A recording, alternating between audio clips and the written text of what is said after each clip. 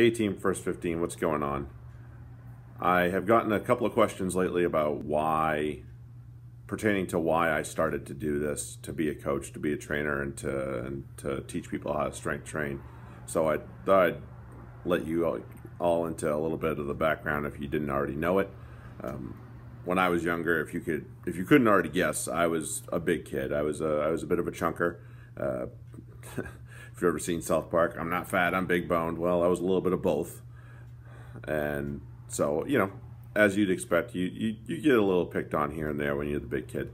So as I got older, I decided if I was going to be the big kid, I might as well be the strong kid too, So, because everybody kept calling me big, strong kid. And I'm like, yeah, I guess so. So I decided I'd be the strong kid as well.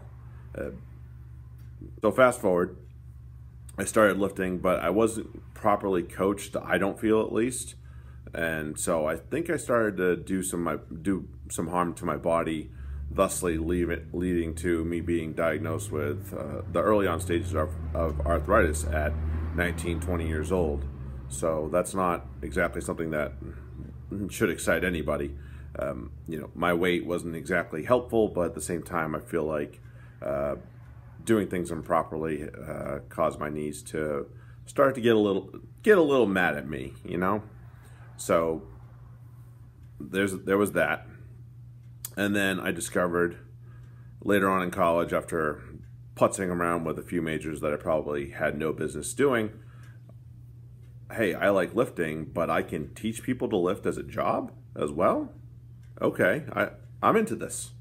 So I started to do that, and as I've grown older, I certainly have refined exactly why it is what I do. I do what I do.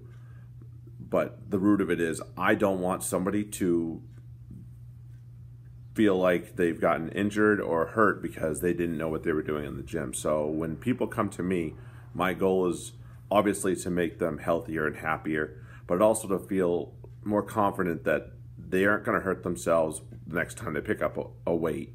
And I want them to feel confident leaving here that they can continue on down the path, even if they never saw me ever again, that they could continue on lifting weights and strength training and stay healthy without any pain. So that's pretty much the gist of why I'm doing what I do.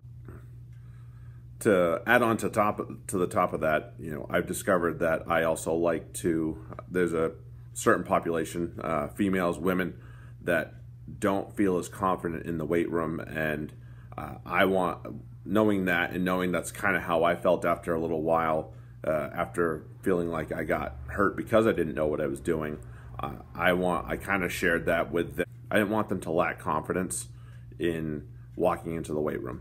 I wanted them to be able to walk into the weight room and be able to get under a bar, pick up a set of heavy dumbbells, pick up a set of heavy kettlebell, and feel good about what they're about to do, that it was the right thing, and that this was going to make them happier and healthier.